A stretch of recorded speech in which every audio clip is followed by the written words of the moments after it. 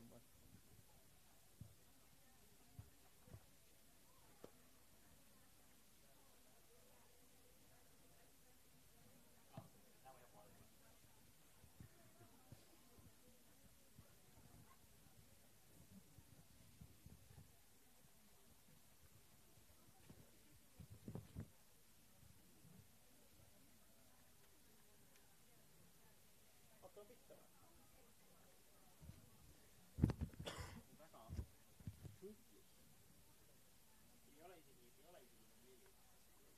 Ootame veel pool minutit.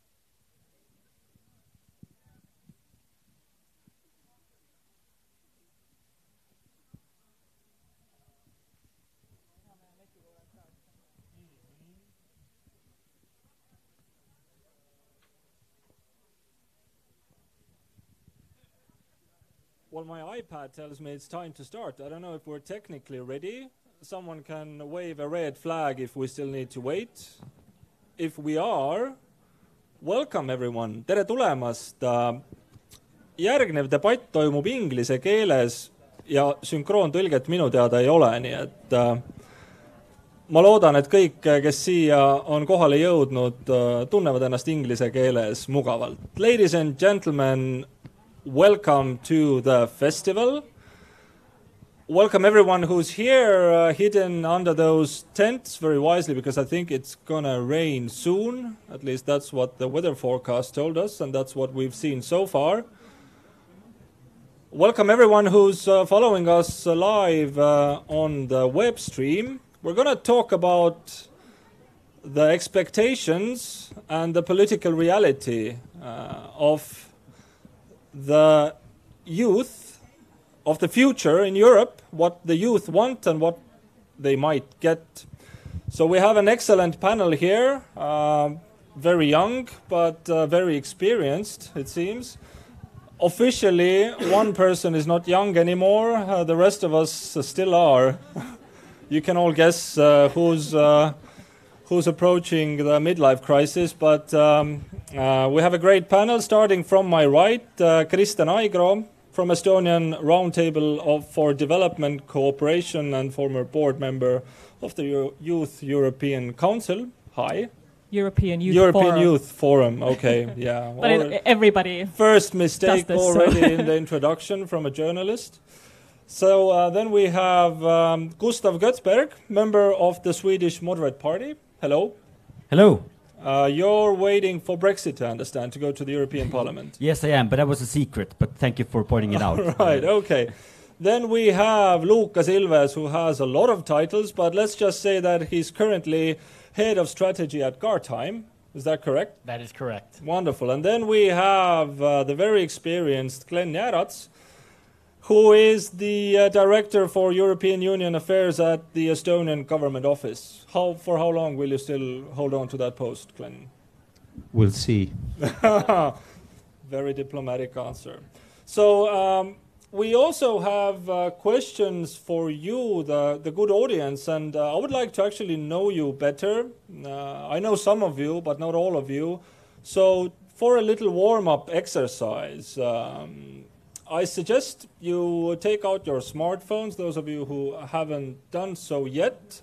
Find your way to worksup.com. You have all actually the coordinates in a very old school manner nailed to that tree over there. So when you go to worksup.com, you have to enter the event ID, which is Future 2035. So Future and then numbers 2035. Then you should head to a place which has a title Tasks, and there you have 3 questions.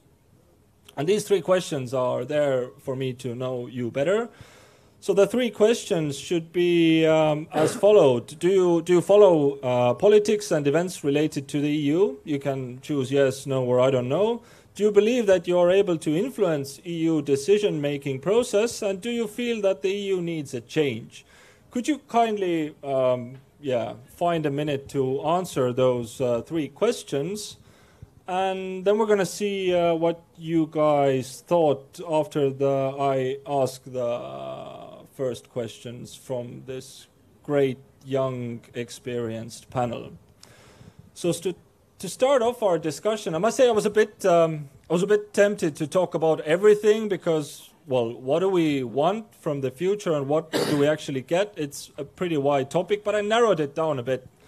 So let's first talk about the youth in politics in general. And I mean, when you look at the statistics, the youth, the millennials as they call it, those people aged from 18 to 35, they make up roughly a quarter of EU's population, right? A bit less than 100 million. What, 90 million youth in that age bracket?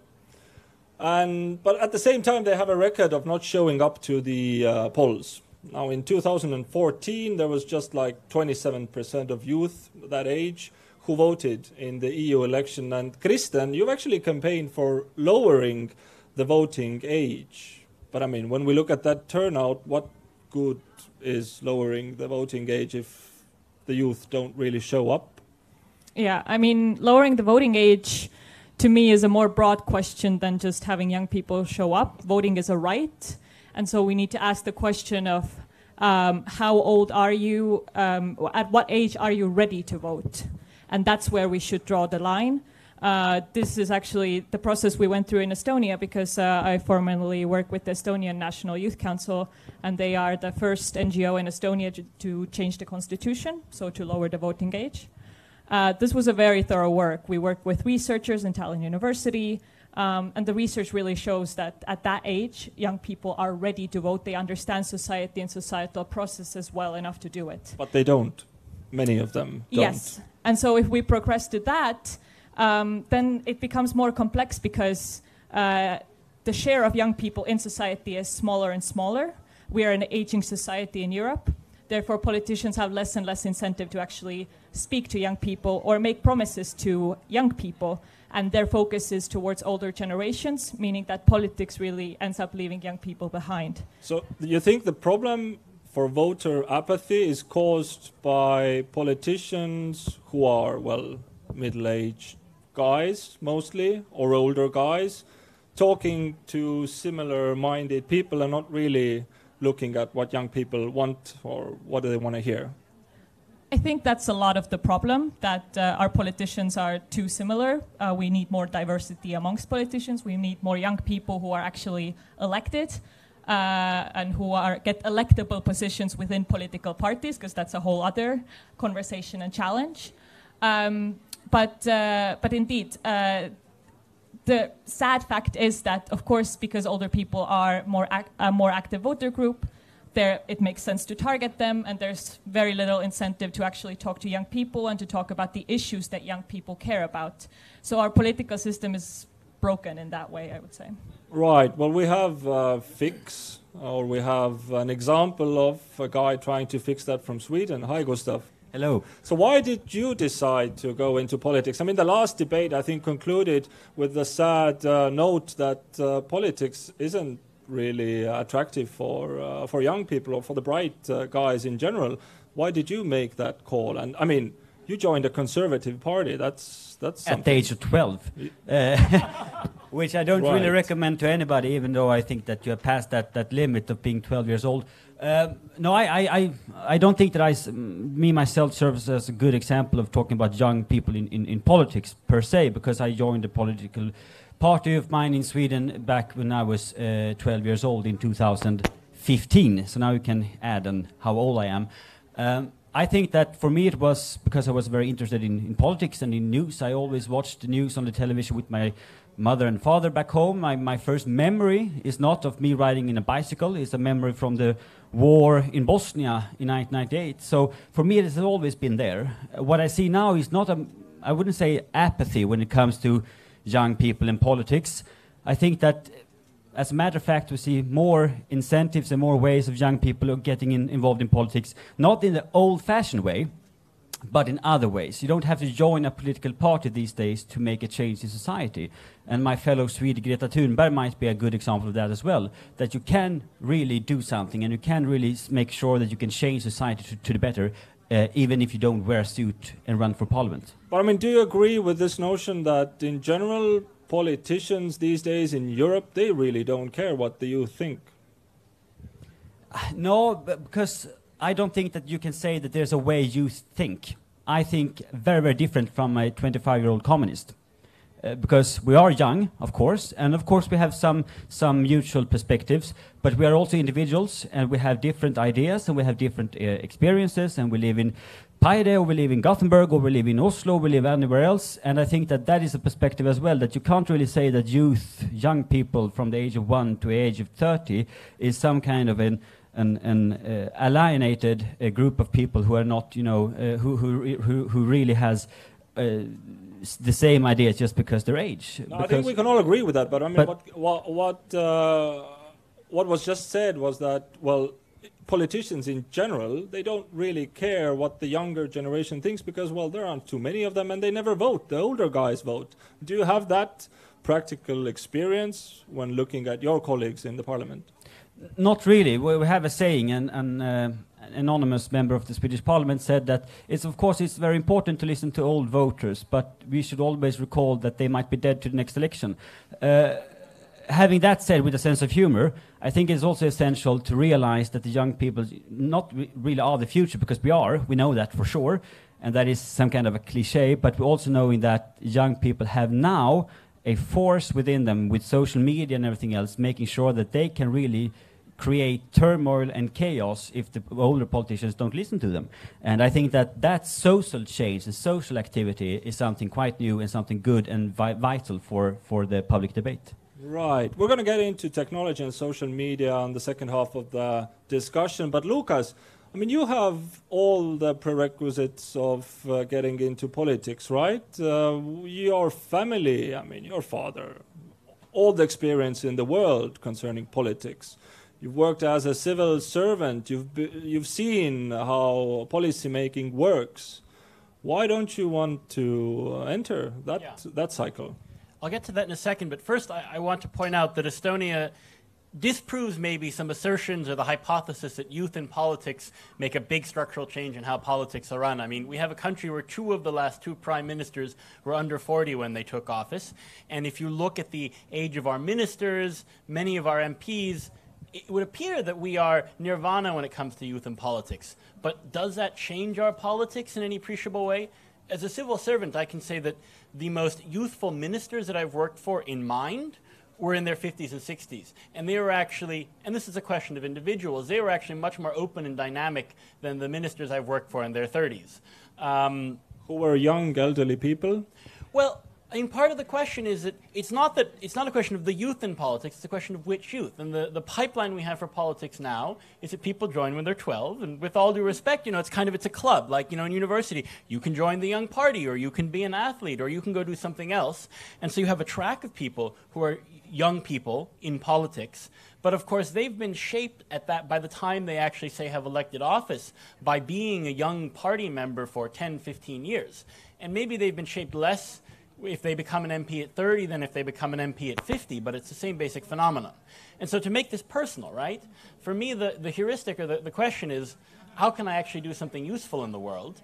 And if anything, being a civil servant for nearly 10 years convinced me that the politicians affect very little, and led me to ask, what are the other ways of doing things in the world that are useful? So for me, the choice, you know, after 10 years in civil service was, what do I do next? Politics would have been an option. I decided actually I need to understand how an entrepreneur and a business person do what they do, how you actually change something in the world, worrying about profit and loss, worrying about, you know, having to have your money come from someone being willing to pay for what you're doing as opposed to coming from the tax collector.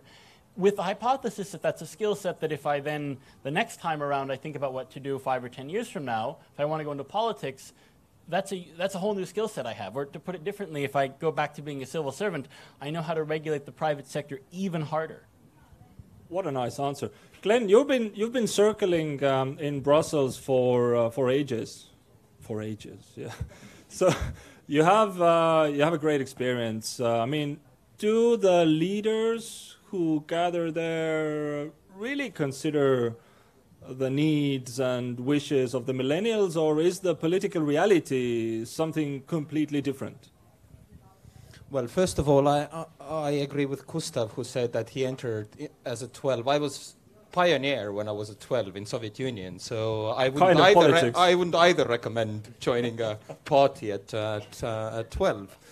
And Lucas is certainly on his way, as he said, it's just another step, the private sector. But I think in Estonia there's no particular need to cross over from one to the other, and politics is becoming younger. Look, President Macron is a good example. It's becoming younger also in let's put it that way, traditional democracies, and perhaps politics is becoming more interesting in the sense that that parties are a limiting factor based on very strict worldview and voting patterns and whipping and all that. Take the mic, Glenn. Platform type of democracy is perhaps much more interesting. That is now emerging. Five-Star Movement, En Marche. So I think also due to technology, politics is changing. The communication infrastructure is changing. So it changes much more. And I don't know a single politician that ignores public opinion, at least in democracies. I mean, even I think in autocracies, they do ignore, but eventually it will come to haunt you, and it will bite in usually 4 years' time. So you don't have perhaps time to tap into and work with the public opinion being in a coalition, but that's how cycles change also in democracy. So once you fall into opposition, that's time to reconnect. So this is it's a great thing in democracy. So even though the elderly politicians would like to ignore what, let's say, the younger population thinks, technology makes it impossible, basically. I think democracy is a good way. There's no right and wrong in terms of redistributionary politics. So that's why I'm always been of mind that social policy should be very close to citizens and linked to. And I wouldn't want to Europeanize it, because there's no right and wrong. It's a redistributionary issue.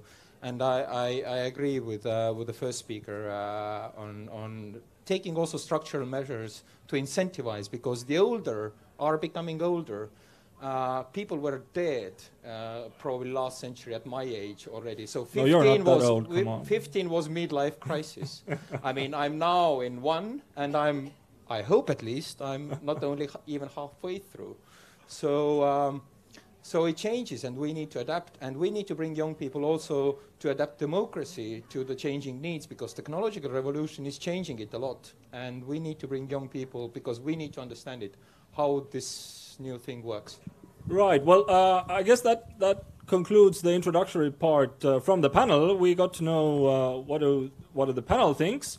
And now I want to understand what do you guys think of the first 3 questions that were up on WorksUp. So can we project the answer to the first question, do you follow politics and events related to the EU? 89% follow it, and 11% don't know if they follow it, and 0 said no. We have the politics follows them. Very well-informed crowd here. Let's look at the second question. Do you believe that you are able to influence EU decision-making? Who said what? On the screens in a second, I guess. Right, so 53% think that yes, they can influence EU decision-making, 32 said no, and 16 said not sure, or I don't know. Right, well that also shows something. And the third question was, do you feel that the EU needs a change? Let's see what you guys thought about that. Right, most of you think that the EU needs a change.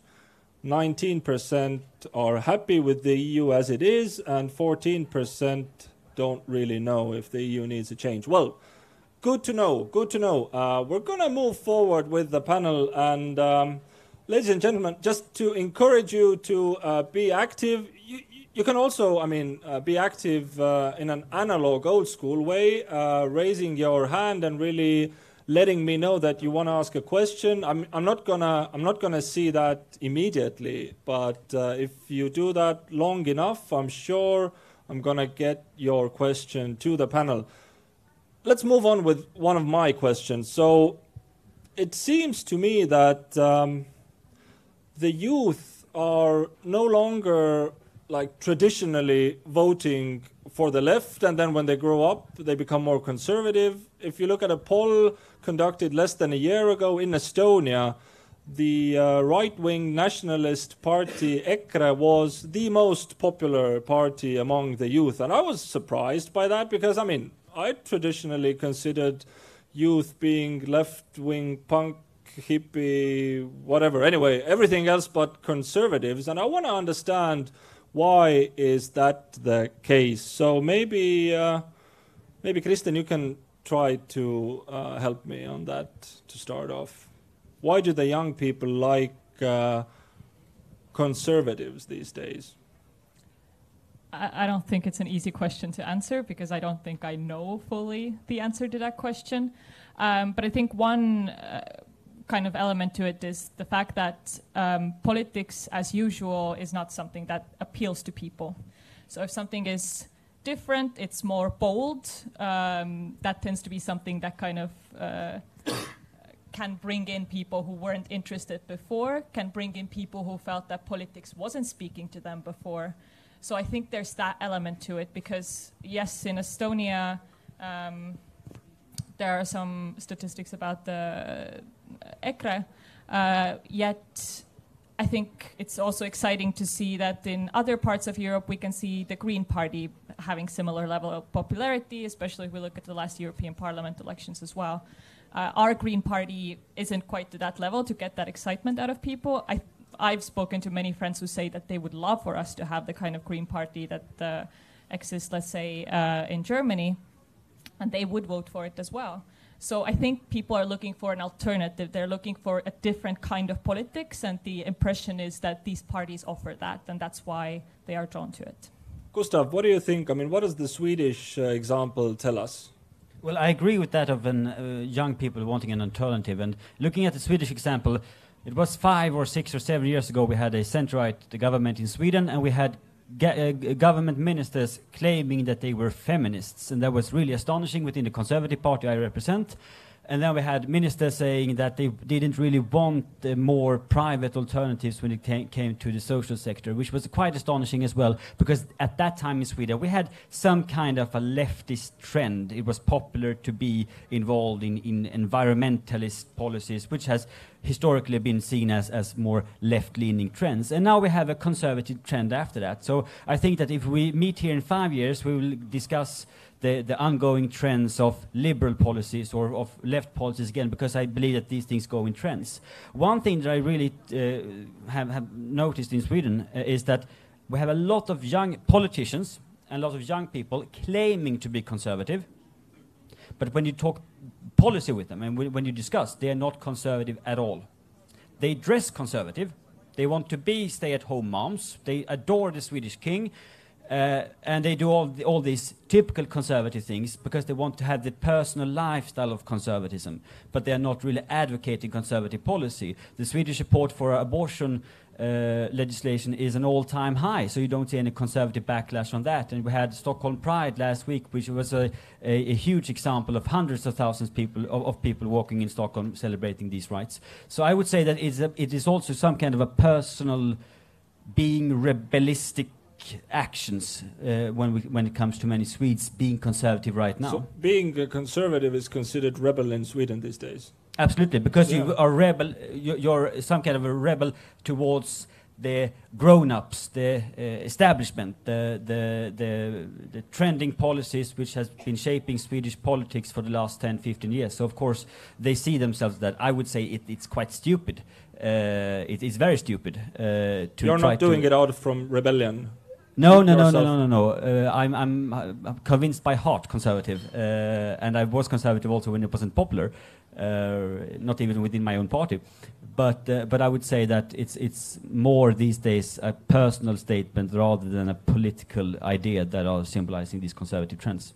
So Glenn, And yeah, so what do you guys think? I mean, where have the moderate parties actually gone wrong? I mean, Glenn and Lucas, what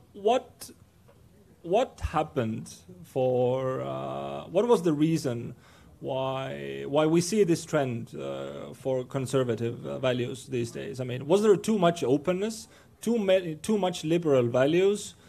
Too little explanation, too little understanding in, let's say, in our region, because we were like going in one direction as a society, and then suddenly it seemed like there was this stop and turn. What do you guys think about that?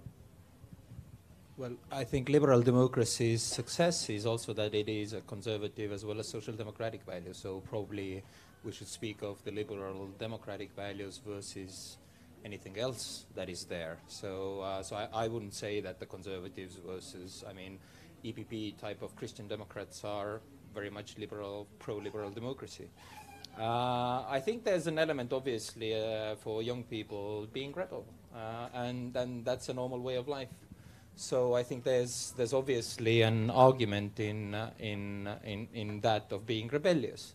Secondly, I think a well-done job was done in mobilizing them. I suppose I don't have very clear evidence, but I suppose there's an element of technology in there.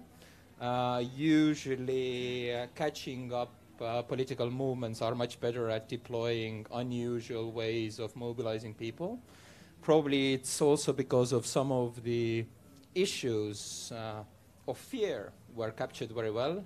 And I think there are also substantive issues of in a society that were perhaps ignored by some of the political forces that are out there, especially perhaps the income gap and equality and things like that, which usually mobilize things. So perhaps young people also looked at their parents' livelihoods, etc., and went to the polls and said, enough of it. I don't like it. So democracy is a great thing of correcting things. So it's also a correction. I'm pretty sure of that. Lucas, is that a correction, and will we see a shift of trend in 5 years? Well, let's put yourself in the minds of maybe a couple of different types of young voters who see themselves, for whom it makes sense, perhaps counter to our intuitions, to vote for a far-right party. The first group maybe doesn't feel that it makes much of a difference, and they've lived in a liberal democracy their entire life. Whatever changes it is that this party is claiming to bring, they certainly don't see that these changes are going to fundamentally alter the society they live in. And so they say, well, why the hell not? Because they're getting bombarded by this party's Facebook advertisements, memes, 4chan, Twitter, board posts, etc. What's to be lost?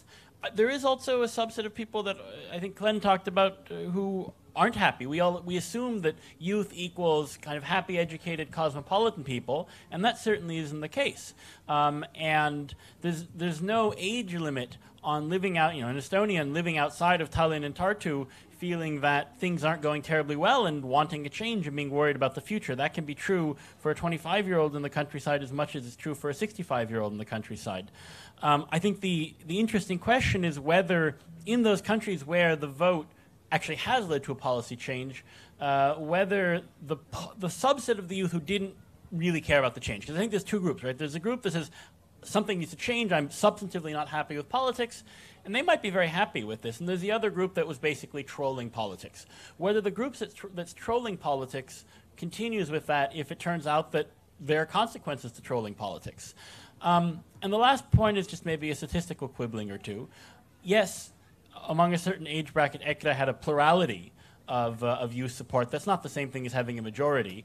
And the numbers are very different across countries. I mean, if you go to the US, sure, you will find young MAGA Trump supporters, but Democrat versus Republican preferences there skew very strongly with the youth being Democrats. So, but it's also clear in the US that voting for the right has an impact, that elections are close, and so if you vote a certain way because you're trying to troll, well, you end up trolling yourself.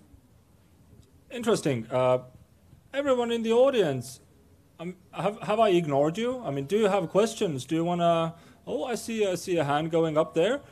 Where is the microphone? I'm not really sure about that. do we have a mic for the gentleman over there? Or will we do it without a mic and I'm just going to repeat the question to the microphone? Okay, sir, please ask your question. I'm going to repeat it for those of who, yeah. As you see, I've been young for a very long time.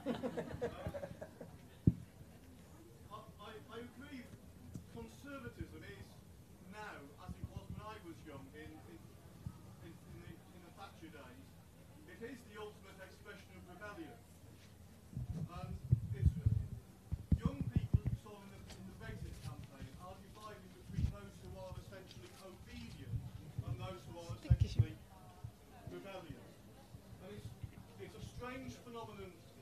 The way I'd interpret what you're saying now is that young people today are in a way different from how they have been before. And it mystifies you that they're not left-wing. The mystery is that they're not rebellious. That they are in many ways obedient, or they are categorised as being obedient. And this we saw in Brexit, that young people were meant to vote for the European Union. But the rebellion is, and I think in a way it's a rebellion against the whole way of thinking of this, is that young people should be categorised as a class. Because that, they understand, is a mechanism of making them more obedient. It says that your interests as a young person are fundamentally different to the interests of your parents. And people instinctively understand this is the way of dividing me from my parents. And when they see, with ECRA or with Brexit, that their parents are the rebellious class and they are the obedient class, not only are they embarrassed about it, but they understand there is something fundamentally wrong in that. Right. Do you have a question, or was that the comment? Well, it's a comment, but I'm trying to pose it as a question because I'm trying to interpret what you're saying, but in a different way. That when you said you started like your political life as a young pioneer, it wasn't the political life. I'm just saying that I was on my way to a party. But I think those young people who are supporting ECRA, that's how they see it. They see that they're being told what to think, to be a young pioneer for the EU or for whatever it is they're supposed to think, and they say, no, I'm not going to do that. I'm going to do the defiant thing. And to be, as you said, to be a conservative is the new punk. Right. Any more questions or comments from the audience? Now, as we have a microphone, it makes things much easier. A lady in the left here.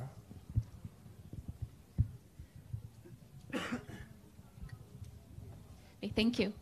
I have a question regarding those mobile young people who are actually moving around Europe and living in different countries. As you can see, I'm representing one of the initiatives here in Estonia that e-Governance Academy is implementing. So the question is, do you think that those mobile youth can play some role in strengthening Europe, so to say, maybe in strengthening the value of European citizenship, so to say. Maybe they are the key in battling the European skepticism or in battling the extremists' views, so to say, in Europe. Because we know they are moving around, we know they are coming to different countries, and if they are important, do you think that the countries in the European Union, the states,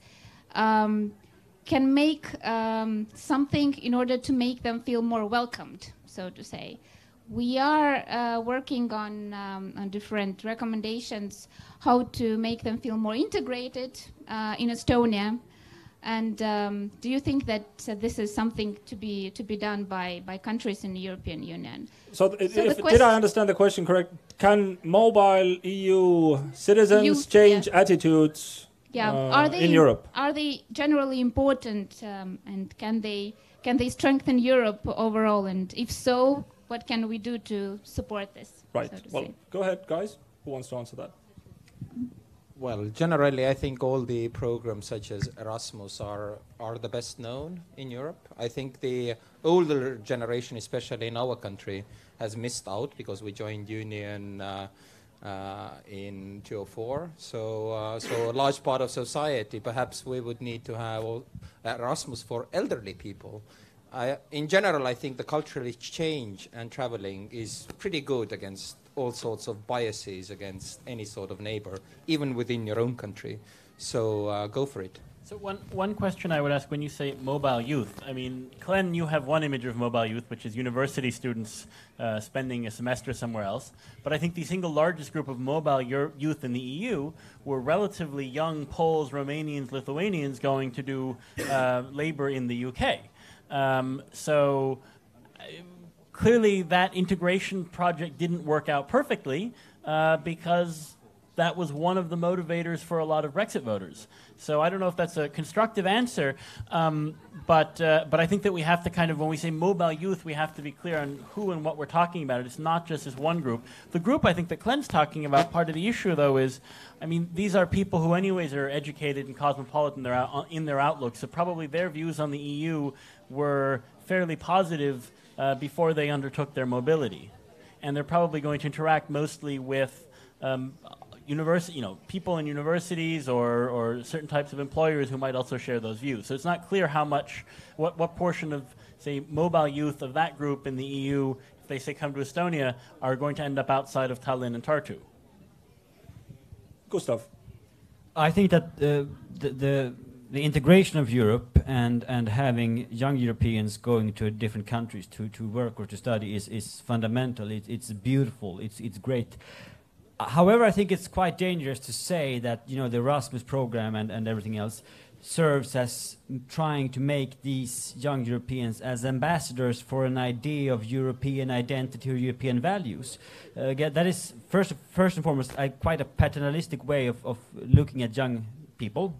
And I would say also it's very difficult to try to define these European values, because I would say that my definition of European values is not the same as the Viktor Orban who would define European values or European identity and so on. So I think it's very good that we have that discussion about it, but I'm not really sure that the way forward is to say that we need to have more European integration because we need to have more European common values, because then we can end up in a direction which is very, very different to the so-called values we have today on a common ground. I'll just say a few things. Actually, about Erasmus is not just for university students. It's a much broader program than that, but everybody knows the university part the most. But it actually does include far more young people and has wider programs. But I'll say that the Erasmus program, we've had it for 30 years now. And I mean, now we're having serious debates about the European identity and does it exist and what is the European Union. And so then we can ask, well, has it been successful when we're now having this crisis? I like the program, but there's also serious concerns of, is it actually working in a way many people hope it is? I hope we continue, and maybe the problem is that it doesn't have sufficient funding, that not enough people get to do this program. So there are many questions there.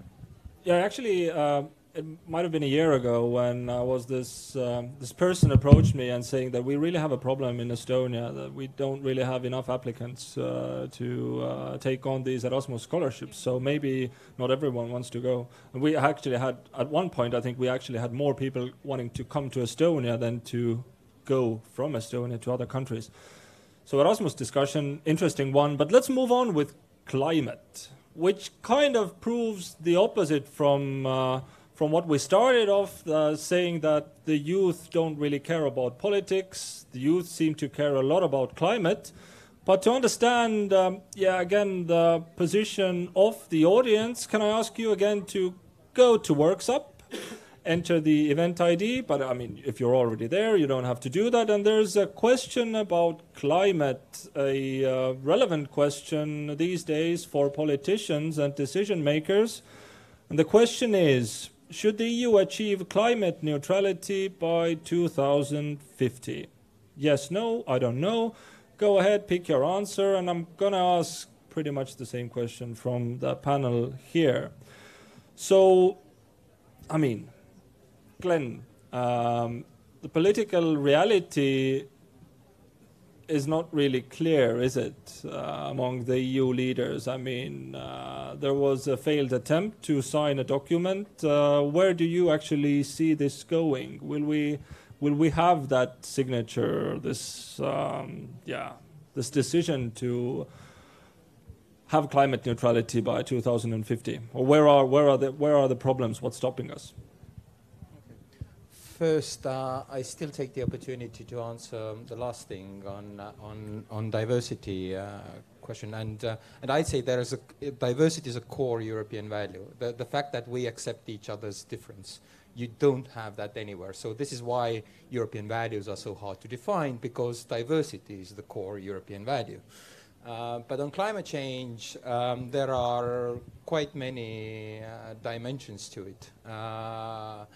First of all, I think it was a little bit overplayed in domestic media, because it was a concern, and we are undergoing a serious study on how to do this.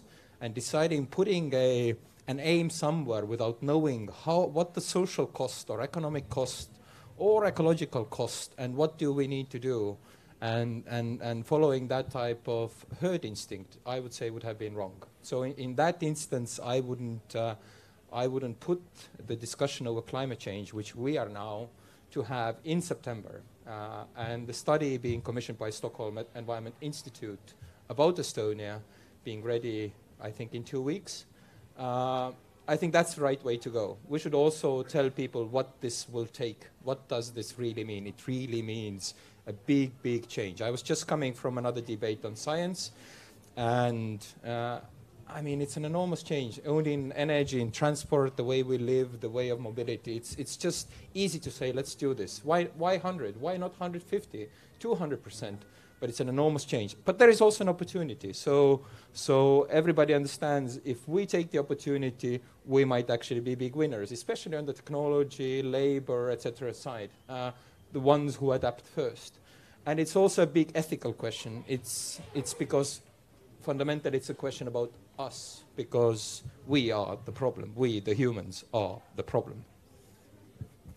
Lucas, I mean, we all know Greta Thunberg, who sparked a popular movement. On September the 20th, there's going to be a massive protest.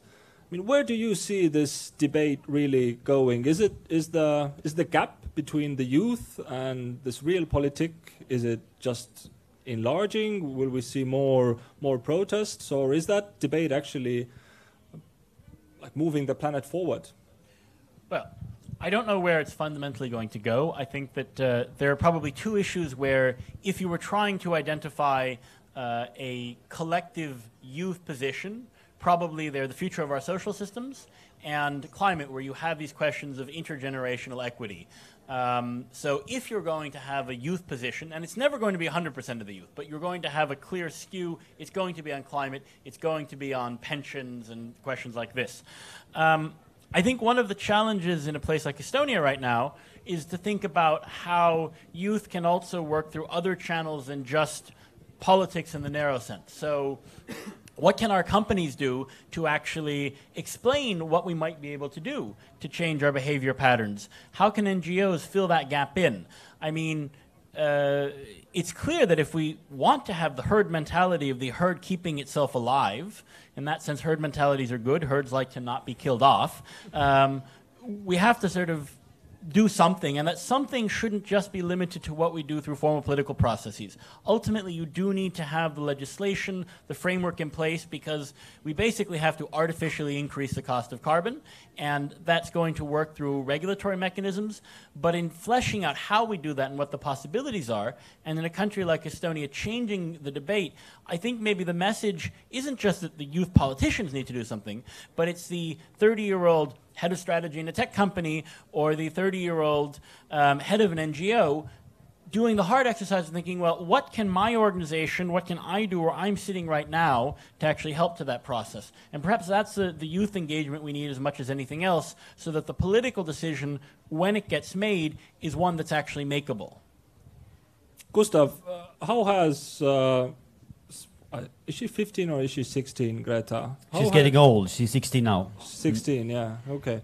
How has she changed the political discussion in Sweden? Well, a year ago, nobody really knew who she was. She started her school strikes outside the Riksdag in Stockholm in August last year when we had general elections in Sweden.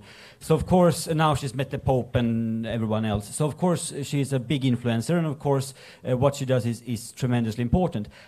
One nudging thing I feel about the case of Greta Thunberg, now I'm being very conservative, I apologize for that, is that she hasn't really yet defined, and some would say it is her role, what should be done.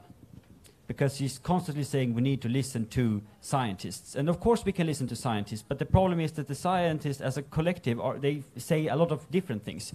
I think that in the climate debate we need to discuss policy, not scare each other with dystopia, but discuss policy and what can concretely be done. Of course, every individual has a big responsibility.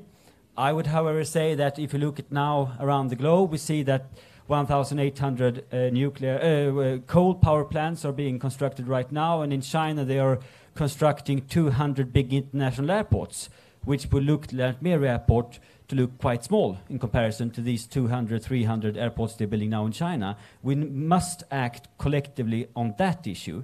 And we must act collectively on having international framework of the big polluters. But of course, I think that the main contribution that Greta Thunberg has made is that we now discuss it, and that now we discuss these issues in Sweden, for example, in almost every political debate there is, and that is good. But I think there is also some time now for action.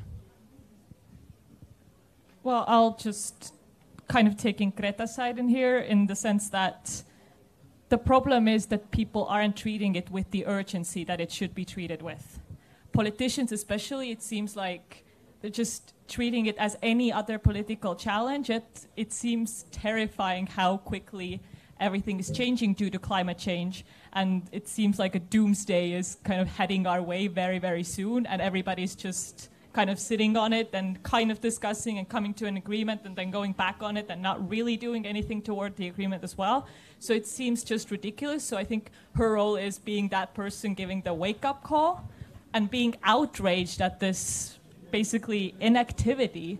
We're just pretending to do something and we're not, and that's the ridiculous thing. And I feel the same way, and I think she's voicing that thing that many people are feeling. So Glenn, has she managed to activate leaders in Brussels? I mean, this movement, when we were saying that the politicians cannot ignore public opinion, and when you look at the polls, climate has climbed up tremendously among the priorities that people list when they think about European politics. So when you go to Brussels, I mean, and you've been there a few years now, has the discussion shifted after, well, this movement? Well, even before Greta started to strike in front of Riksdag, we already have quite ambitious climate goals. So it's 80% by 2050. And I think even more important was the scientific approach, because one thing is obviously a political campaign. You can shift that agenda, and I totally agree with Gustav that it has mobilized people. It has brought there's perhaps a wider impact on young people that they can actually change things. So there might be a good educational angle to it. But it was there before. It's the science has said it. We have had a couple of big climate conferences. There are good signs that we as humans can do things, and the ozone layer protection has been one of the things where over the decades things have started to change for better. But nevertheless, we need to also find answer. Where do we get the energy from? And I don't think people are ready to switch off everything tomorrow for that type of lifestyle change. So we bet on technology a little bit, but it's going to take also a lifestyle change. And the big change also is there's going to be 10 billion people or 11 billion people on this planet. So this will be fundamentally big. I mean, and they want to eat 3 times a day and have a car or 2 and power in their homes, etc. So that's a big challenge. So in that sense, we need to address it and also find Europe is a good way of actually solving these problems. Technological revolution, the geopolitical shift we are going through, and ecological revolution. These are three things Europe really should be focused on now, and I think this is what also not only young people but everyone expects. You know, just in terms of theories of change, and this comes back to the question of what the role of elected politics is, it's not a consensus game. It's a 50.1% game, which makes it a numbers game. So, I mean, if Greta changes anything, it's that she moves that dial on the 50.1% a little bit. And that might express itself not immediately in how people vote. It can also express itself in consumption preferences and, you know, whether there's demand for greener options. But ultimately, it has to affect that 50.1% and move the dial. That's the measure of whether it's had an impact or not. I think it's time to see what you guys think about carbon neutrality or climate neutrality. Can we have the poll on the screens? Oh, I think it's pretty clear what the audience wants. 86% of you want the EU to go climate neutral by 2050. I guess you were considering your lifestyle change when you were pressing that A button, thinking about those steaks that you will not eat, of the second car in your household that will have to go, of less Netflix in front of the TV because the TV is just too big and consumes too much energy. Or maybe you didn't. I don't know. What do you think? I mean, do the young people, do the strong voices that are demanding carbon neutral by 2050 or even before, do they actually acknowledge the dramatic shift in lifestyle that it will likely bring? Or is it just like a nice thing to say that I want carbon neutrality without knowing what it will actually take? I don't think we have a choice, really. Like, you're ready to give up that steak? No, I mean, I feel like, to be honest, like, we're not going to have a choice. We're going to have to change things for sure. But maybe to then also reflect on a topic we discussed earlier, I think, you know, when we talk about young people and politics, young people do show that we do things in a different way, right? It's like being a vegetarian or like eating less meat because of climate change, or it's buying your clothes from secondhand shops, whatever. Like taking your own actions. I think this is this is something that we do see young people doing, where they feel like they're really making a difference. And there are more who do it, but again, young people are not the homogeneous group, so not all of them do it. Not all of them look at it this way. So yeah, basically, I would like to say, in a way, it's not the relevant question because we don't really have a choice with this. We just have to act and we have to reduce. But the younger generation shows good examples of ways to do it and taking lead, so I'm optimistic about it. Right. The audience, do you have questions or comments on that? Oh, we do have one white sweater over there with a hand up. Ove, go ahead. Perhaps to, not provoke you, Glenn, but I just wanted to make a comment on the fact that European Union has had all sorts of solutions and maybe some wins also in terms of, policy. And, I can name, for example, the renewable plastics thing. But I think, of course, the change starts from individual level and we all have to do it. But to be honest, the real impact would come from the big players making a big impact, but we haven't seen that. We really need to challenge the status quo to actually make a big change, because those small initiatives, even if they have been there for 10 years or whatnot, they haven't really made an impact that would be urgent enough or big enough, because the sense of urgency is there. Well, can I say that, just a couple of 100 kilometers from here, the power station has stopped producing electricity. So that's an answer for you. The government is considering how can it work with the miners now. So that's a very, very real impact on Estonian power production. You should look around what the ETS that has been invented to change and bring about the shift in electricity production, industrial production and transport will do. So it has a very, very real change. And the good thing, I'm saying that we cannot coordinate individual level action. Industrial level action we can, and Europe has done some great work. And the problem is that with individual action is that who's going to blink first, because it's a cost issue as well. So if everyone takes the cost and shares an understanding, we can actually achieve that much better rather than Sweden going it alone, because Swedish industry will then suffer, Swedish electricity prices, etc. So if we do it in a coordinated way, we, I think, can achieve that type of challenges much, much better. You go ahead, Lucas. Without passing moral judgment, I mean, part of the practical problem you have is that, first of all, Estonia is one of the countries that will be least impacted, right? So the kind of the feedback loop of actions to consequences is weaker here. But let's actually look at a broader paradox. And I say leaving aside the moral justice question, because if you go back into history at who's polluted more, it's a more complex picture.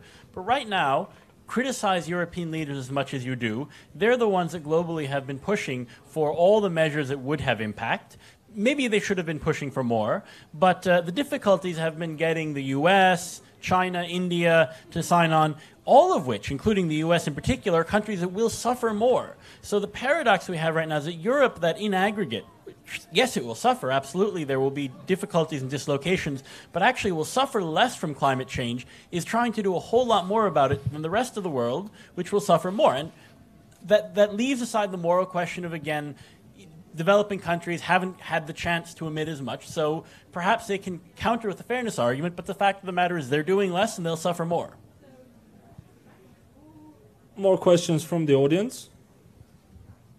Yep. There's a question over here. Can we get a mic there? Mic's coming. Hi, I'm Mike. No, it's over here. Okay, sorry. Hi. You made a criticism of Greta's campaign and the climate campaigns around it, which is that it doesn't contain any actionable policy directives. That slightly ignores the extent to which the youth believe that anything that they do that is productive is achieved outside of policy and the very narrow scope of politicians. I apologize for using American polling here. I know it's not European, but there's a lot of evidence that suggests that over 2/3 of the youth believe nothing is achieved, worth achieving, is achieved through the conventional political system. The only way to mitigate against that is to get the youth involved in policy direction. If that's the outcome that you want, how would you suggest that that is achieved?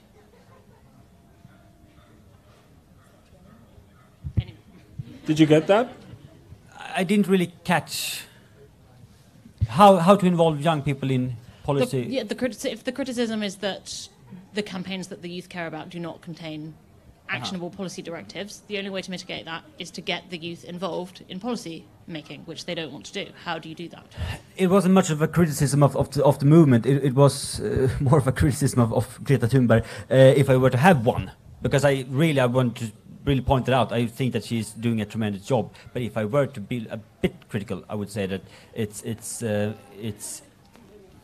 it would be better if we came down and talked about concrete reforms. I would say that one thing that my own political party has done in Sweden is that, having a political party as the moderate party where the youth league is bigger than the big party when it comes to membership means that we have a lot of things to say and we have a lot of things to point out when it comes to the internal policy making. That is one way political parties can work.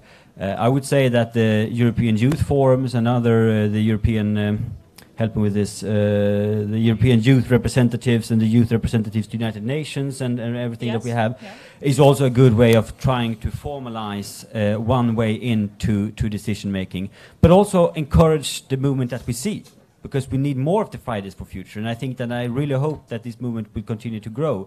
But one thing that I will hope will come out from this is that instead of having a big news buzz in Swedish newspapers about Greta Thunberg going over the Atlantic Sea in a boat, which really consummated the whole news in Sweden last week of having this boat trip, the gossipy thing around her, I would say that it would be better if we try to bring smart people together and try to focus on how to deal and address the concrete issues. I think that the way she started is very good, but I think that politicians need to do more and to involve young people as well. Lucas.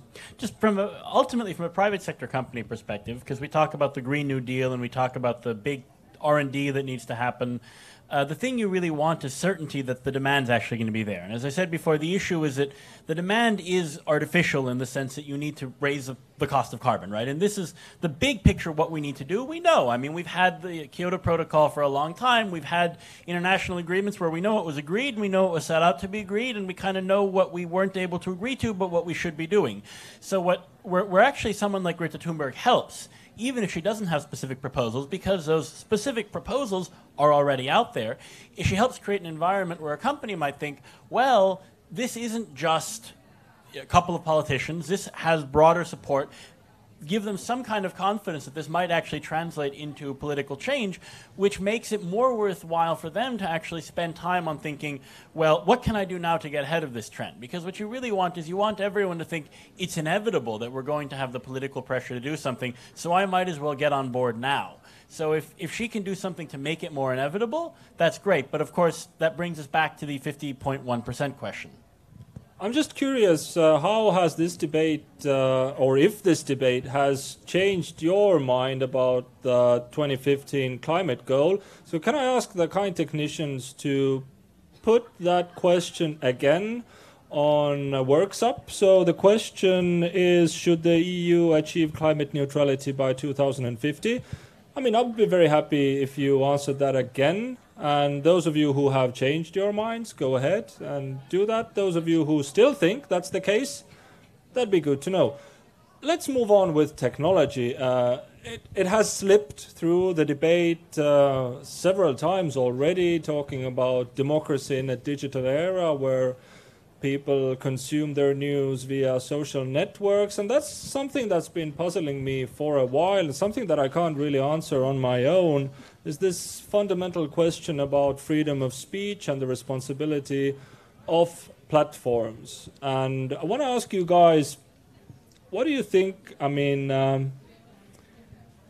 how do democracies survive in the era of internet and social networking? I mean, should we regulate those platforms where people are consuming this information more? I mean, as we are, let's say, regulating, I don't know, we were discussing before about nuclear energy, right? As we are regulating all those atoms that are radioactive. I mean, maybe a bad comparison. But let's say, should Facebook have a responsibility of the content that is up there? Gustav, what do you think? Well, my spine reaction is to say that I think that all legislation should be tech neutral, because trying to regulate and subsidize and legislate when it comes to tech platforms would be devastating, since tech platforms tend to develop quite faster than legislation processes do. I would say that the main interest from my perspective is that we have a European solution to this problem and to this issue. I'm not sure how this would look. I'm not sure how it would act. I'm not sure how it would be. But I think that having these new trends that we're seeing, the only solution to it is to have legislation which is, in the best of worlds, totally global. But since we don't live in the best of all worlds, I think the solution would be European legislation for it. Right. Glenn, I think it's fair to say that we might not have Brexit if there wasn't Facebook, or it would have turned out perhaps differently. Would you agree with that? And could you... Yeah, I know you watched a good series recently, or a good documentary. Talk about that. Well, I think the argument is there on technology, and I wouldn't say Facebook only leaked the client data. It was the Cambridge Analytica that made the personnel profiles and ad targets, and also then you deployed Facebook as a technology to deliver a very personalized message, and obviously, with artificial intelligence, with voice, picture, etc., being also quite human-like, let's put it that way. this will change politics. But I think the technology itself is perhaps not so important. It's important, but it's what it does and what it does to the society. And we come from industrial society, very hierarchical. We have parties, we have governments, parliaments, media, Fifth Freedom, etc. are part of that. And this reflects the communication infrastructure of society. In technology, you have something which is called Conway law. And the Conway law will say that the society or something we will build will reflect the communication architecture. So the platform thing is not hierarchical. It's community to community. And it has enormously empowered the voiceless. So technology was one of the things, but it also has empowered a bit of society that didn't have a voice. So there are also real issues about it. I think the I don't know, the purity of the original state of the inventors of internet, that they imagined a very different way of society coming along with it. And the freedom that comes with it. Technology is a two-way sword. You can do good with it and you can do bad with it. It's dependent on the intentions, and I don't think technology is ready. I mean, it's self-conscious in that way. So it depends what you want to do with it, and then do. So probably there needs to be a regulation, like Gustav said, and probably at the European level. Right, yeah, exactly. I'm tempted to talk about that side of the sword that gives us fake news. I mean, as it is an emotional issue, often a fearful message, it just gets blown up on Facebook and on social media. I mean, you're dealing with technology on your daily basis. What do you think? Do we need a regulation to really regulate this thing? Let me give you a less philosophical answer, right? And let's talk about concrete particulars. Europe and the US, in the end of the 90s, the early 2000s, engaged in an experiment where we said we would treat a whole bunch of different types of websites, businesses, as mere intermediaries. And we created a legal framework around that.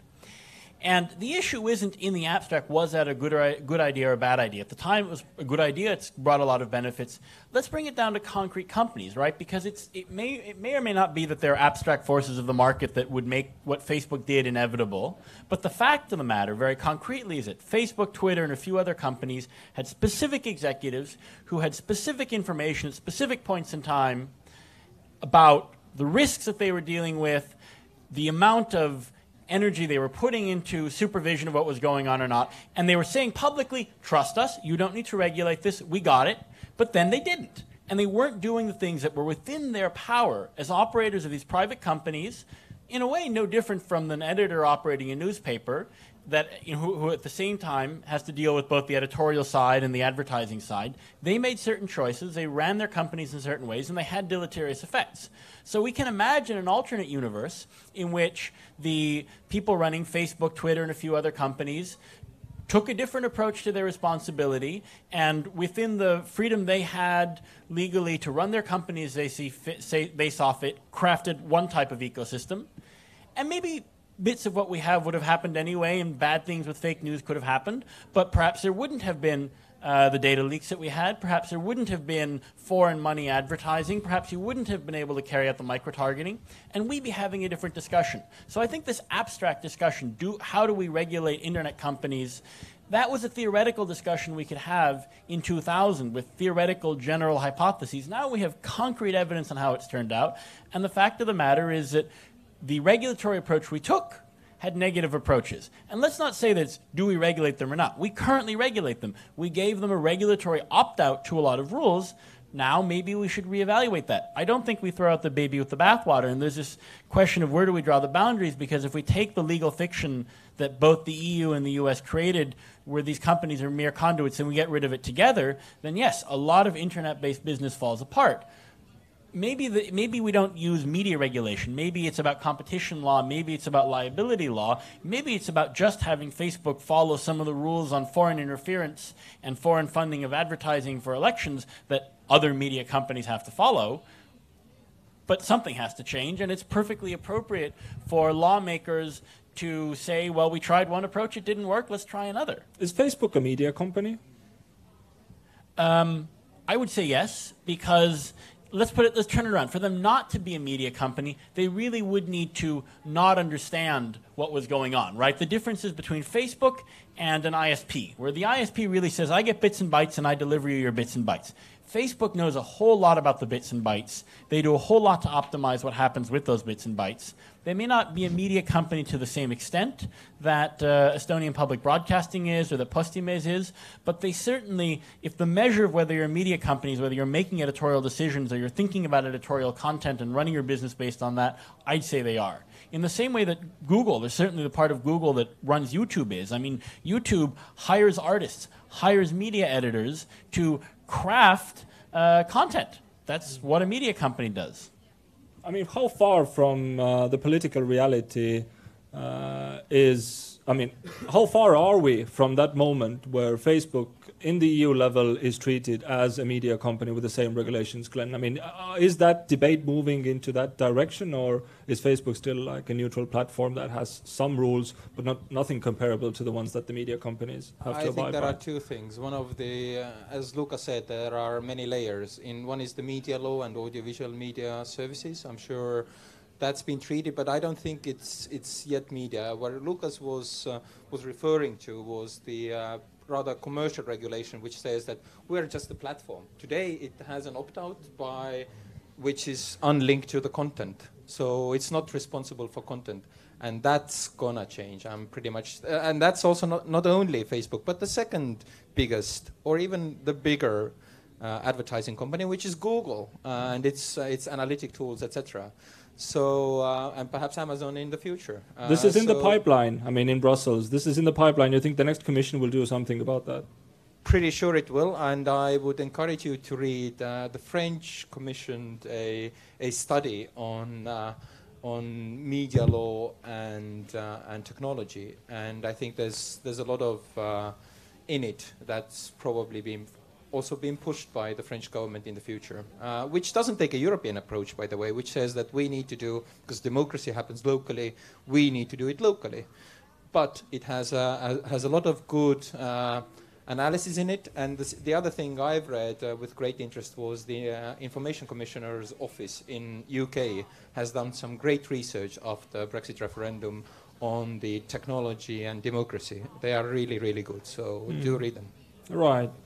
Kristen, what do you think? What potential do you see when we look at the other side of the sword?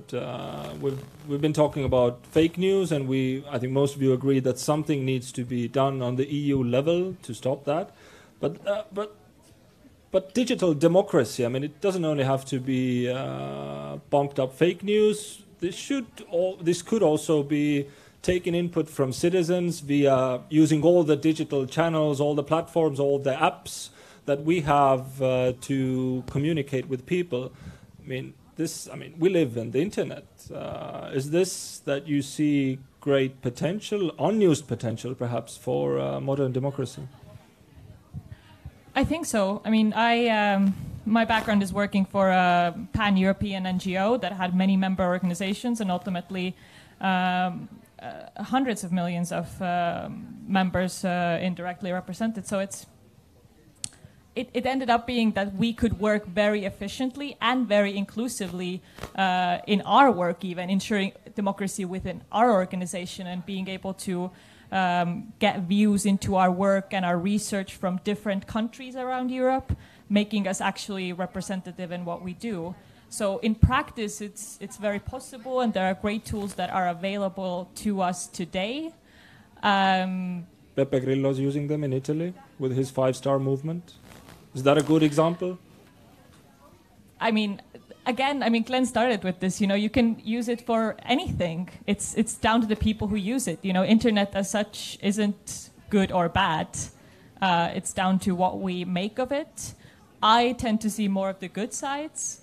But I met people who think all social media is bad, period, and there's no further discussion. I don't think it's to that level. I think it's brought many great things. Many people can watch us online right now. They can hear this discussion from their couch at home or wherever they're traveling for holidays. I wouldn't want to give that up. And even my European identity is based on the fact that I can discuss with people all over Europe. And I mean, if we make friends today, you know, we could keep chatting on WhatsApp forever. So it's, I think there's a lot of hope and great things in it there. But I mean, taking input from citizens via digital channels. I mean, Gustav, what do you think of the experiment that the Five Star Movement in Italy is doing, where they claim this is a modern democracy? This is how parties or political movements, these days they don't consider themselves as a party, this is how they should build up their ideology. This is how they should develop their programs, getting direct feedback from the citizens via the digital channels. Do you think that's a viable solution? That's the future of democracy? Well, I think that the Italian government has resigned today, right? Yeah, that's yeah. Well, so no, but I think that that is, of course, one way to do it, and of course, one way in order to try to develop your policy and being very, very down to earth and grassroots rule and everything. I think that they miss one fundamental point when it comes to politics, and politics is about values and ideology. And of course, there's a lot of values and ideologies in a country, and of course, it's impossible to combine all of them. And at the end, I think that it will only be messy. But of course, you can be very, very short time successful with having these kinds of instruments. But I don't think it's successful in the long run. Glenn? What I wanted to add was that when I a little bit studied the Brexit case in depth, also the science behind it, including the psychological profiling, etc. What was really valuable, what was, of course, a media platform for targeting ads and reaching people, but the real value is in data. And we with Lucas have thought a lot about the European digital single market and how to put that data to use for new business models and better products European companies can have. But we haven't given a lot of thought in the data we have in the government databases for politics, because this would also be a way of making that available on a level playing field, because the problem with Brexit was actually non-level playing field. One party had access, huge amount of data, and the other party didn't. We need to find a way of level playing field, giving all political movements that are recognized as parties access to that data, and knowing not at the personal level, at the personal data level, but in the problems level, because we can have a lot of data out of what we have, the health information, the works information, the education information, what the problems really are and what the solutions could be. So we need to find a way to data to give actually access of political parties to it as a resource, because we control media as a resource for politicians, because that's an important way of reaching citizens. We treat money in political campaigns. We should also treat data in political campaigns and see that none of the players have an advantage in terms of having a huge client database with much of the data illegally gathered about the citizens. But actually everybody had a data to it, and then run a campaign and get more knowledge about the country they live, the problems we have, and the solutions also we have, because we have enormous amount of data also as a government. We haven't figured that angle out. Right, guys. Do you have questions or comments concerning democracy in a digital era? Either be it on the fake news side, or direct democracy, or using free movement of data as an equal platform for all? Nope, I don't think so. No? All cool? No questions? Okay. Can we see what you guys thought about the climate question before we move forward? Oh, you see? This debate actually changed something. So the political reality seems to have hit you. 80% of you answered that yes, the EU should be climate neutral by 2050. I think that was 94% before, right? I think the dinner is cancelled, right? So no dinner today. Yeah, and 20 says no. Right, so well, we don't know how many of you answered before and this time, but I mean, maybe that shows something. So basically, we had a realistic discussion and we quashed everyone's optimism, or at least some of the optimism in the room. Isn't that sad? Not again. Right, guys. I mean, we could pick another topic because I mean, I have just an observation, and this is a meta point, right? But it's something that's been bothering me is that we're a pretty crappy youth panel, and in two ways, right? One is that I don't know everyone's age here, but I know Glenn is over 30. I know I'm over 30, and we don't have anyone under 20, right? So we don't have, my sister's ninth grade compatriots who I think 5 out of 8 that she did an informal survey of wanted to vote for ECRA and who aren't thinking about politics. And then we also have 4 people who are in one way or another part of the elite, who are active in politics, who are civil servants, who used to be civil servants and now work in a company in a sort of white-collar position, who are running civil society movements. We're not emblematic of the disaffected youth. So, I mean, if we're going to have in the future a panel about youth and politics, we literally need to go and grab a PIDA teenager, maybe someone who speaks English, but frankly, Estonians have some of the best English in Europe, so that shouldn't be a problem, and find a way to bribe them to be here for an hour and a half and give honest answers, because I think that might give us some more insight into the mythical youth than 4 unrepresentative samples. But as someone who's worked for a youth movement, I've been to so many events and panels where there's no young people discussing about young people. We're a bit better than those panels, I would say. But you're right, like, if you want to talk about young people, you need to talk with young people, and they need to be at the table for sure. Right. One more topic in this already vivid mixture of different ideas is, let's talk, I mean, when we're talking about technology, it's clear that the future of the labor market is somewhat different than what we've grown used to. Now, this was one of the topics we discussed with you over the phone that is actually a problem for the youth, or is an important issue for the youth. So let's bring that on for the last 10 minutes of our discussion. I mean, how do you think, how will the app economy change the careers of tomorrow? What are the problems that you actually see there? I mean, is social tax one of the worst that we should talk about? Yeah, I mean, that's definitely one of the bigger questions of what are the social security systems in place now with our interesting new jobs, driving Ubers or Bolts or whatever else there is, and how do we catch up with that? I don't know what the progress on the European pillar on social rights, is that the right way to say it? Yeah, we can check that with Glenn. Yeah.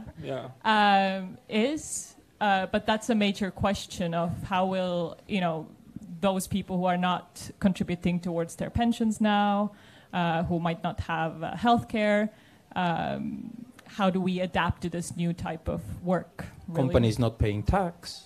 Exactly. So what do you do about that? I mean, yeah. I think it's part of the issue with this question is it has the extent to which it's a problem really varies by country. And I think it's less of an issue in Estonia, for instance, where because we basically designed our social system later, it's less dependent on companies, right?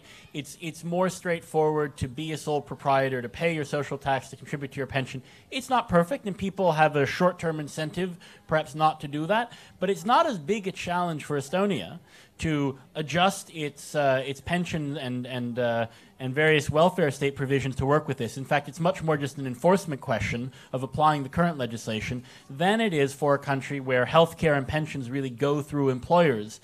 And that comes back to the broader youth unemployment question, where it becomes a huge equity question in a country like Italy that has not been able to carry out structural reforms in how its labor market works. But a lot of youth unemployment as a question isn't a separate political issue in many countries in Europe because youth do fairly decent jobs at getting work. And I mean, if I look at the app economy in Estonia, I admit I don't have the numbers, but if I look sort of purely, and it's purely experiential, right? If I look at the average age of an Uber driver in Brussels, where I lived for 4 years, versus the average age of an Uber or a Taxify driver in Estonia, I don't see it as a youth issue in Estonia. I mean, there may be some issues with making sure that people who are working for the app economy are paying their social taxes, but it's probably more of an issue for the 55-year-old who maybe is not making the right pension contributions, versus in Paris or in Brussels, where it really is young people who are taking these jobs for lack of other opportunities. So I think it's one of those issues, as a lot of other, before we had climate come as a political issue, and people talked about youth political issues, they talked about a lot of pseudo-issues that were more reflections of the fact that the welfare state in southwestern Europe, and I guess that includes France, and so on, really hadn't modernized itself. But that wasn't a youth issue. That was a can't reform your welfare state issue that happened to impact youth a lot. Glenn, how's the social pillar doing? I'm the fact check guy. Yeah, the political reality check guy. Okay, one of the most interesting books I've read lately was Shoshana Zuboff's book about surveillance capitalism, and she makes a point. Over technology's impact in the overall welfare and social model, and she basically says that that digital technology capitalism, which we are pretty much living now, is going to break the labor relations, because the industrial model of society is built on labor relations. So we have democratic model, which is a correction mechanism, but we have also trade unions talking to industry. There is no need for trade unions for digital technology. So it will break a social model, and that will be the real fundamental problem of redistribution and welfare society. So that's her bottom line. I think there's certainly a point in there. Not only the democratic issue, the disruption but we are living a general purpose technologies revolution. So it will change the economy model. Second point, I think, from the European point of view and the social model point of view, that again, we've worked with Lucas a lot on the digital single market, so on the upside of that technology, so generating a big market, having a lot of opportunities in a single market for companies to operate, and then obviously compete with China and US. I think with this legislative cycle, we're moving towards the issues of digital taxation, because I think socially is not acceptable that the business advantage has been got through the not paying taxes. I think everybody accepts the basic fact that if you have a better business model, it's all right. But if mom and dad's shop will have to pay taxes and the internet company doesn't have to, it's not a fair competition. And this is a fundamental issue in a society. Second of all, I think the platform workers will be in the scope of work. They will be called workers. The business model cannot be that the taxi companies pay social tax and the platform companies will not. So I'm sure this issue will be addressed, because this issue will end up in a ballot box. These guys were voting for Brexit, were voting for radical forces in society, because radical forces tap into that left behind force. We need to reconnect with that and see that this model of our society still works. Gustav, you agree with that? To some extent, yes. But I would say one observation from Sweden is that if we look at Uber, for example, and looking also at the 163,000 refugees my country took in 2015, which I must admit was a good decision by my government to do. Coming from a conservative, you heard that? A conservative who has been arrested in Kampala for gay rights. Right. Well, that is a rebel thing in Sweden. I understand. That's really rebellious. 163,000 refugees in 2015, many of whom have been working as Uber drivers. And the alternative to that is to not work at all, which would lead to further government government spending and subsidies and everything else. So, of course, it's not good if you're really fond of the traditional labor market systems, and it's not good to have these revolutionary models coming through, and no politicians or no legislators really knowing how to deal with it. But I think for the ordinary men and women working with these issues and working as Uber drivers, this has been the really alternative of them of not having a job at all, and that has also led to a very good integration in Sweden. So of course I can see that the app-driven economy is very good and has served as a very good role model for integration processes when it comes to refugees. Mm-hmm. Just in response to the stories, obviously that's one side, and I'm all for that. You know, people like me, if I want, can drive at the evening for 1 hour and or 2 hours and make some extra money, etc. Part-time job. But I've read a very interesting piece in Estonian news media about the taxi driver, how his work has changed over the last 3 years. He has turned from a worker into an entrepreneur, not paying taxes anymore. No working regulation, no timing, so perhaps becoming also dangerous, and fairly radicalized over this type of change. And eventually the only way possible for a correction is at the ballot box. They'll go to a ballot box and say what they like or not, unless politics deals with it. Well, looking at the time, it seems it's time to wrap up. If there's a comment from the audience that, like, you really need to get out, that is the time now. That is the time to give your comment. If not, I would ask Lucas to wrap this up, because he's on the most tech-savvy guy among us, I guess. So what do you see the app-based economy? I mean, how does it have to change not to radicalize societies and to still have this element of innovation and bringing the economy forward? Maybe I'm too blasé about it, but effectively, if we're making sure that we apply the same working time regulations, the same pension regulations, if as Glenn says, we treat work as work, that's really all we have to do. And maybe this is a too simplistic Estonian way of thinking of it, that we think this is kind of making those legislative changes is within the realm of the possible. And maybe if I were to pull that to my sort of broader contribution to the wrap-up, if politics works and does what it's supposed to do, and that includes connecting to policy, right, which is often civil servants and ministries working off of analysis and facts and not doing a very good job connecting to voters and the media. But if those two can connect with each other and actually can adjust and react in a sort of human time frame of months and years, not decades, then maybe we don't need to have too many youth and politics panels. Well, that's a great wrap-up. Ladies and gentlemen, thank you very much for listening. Before you head out to that vegetarian dinner, 80% of you at least, can I ask you to open up Works Up one last time? I have a question that I have to ask you to answer. That's a good question, actually.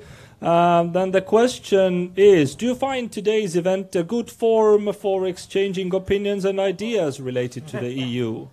Trouble. Yes, no, or I don't know. You have 30 seconds to pick your answer. And then we're going to see the results. I'm going to give you another 20 seconds there. I think it was a good way. I'm biased, of course, but I enjoyed the conversation. We're going to see if the audience did as well. The sun even came out. So 10 last seconds, and then we're going to look at the answers. 5, 4, 3, 2, 1. Okay, let's see what you thought. Wow.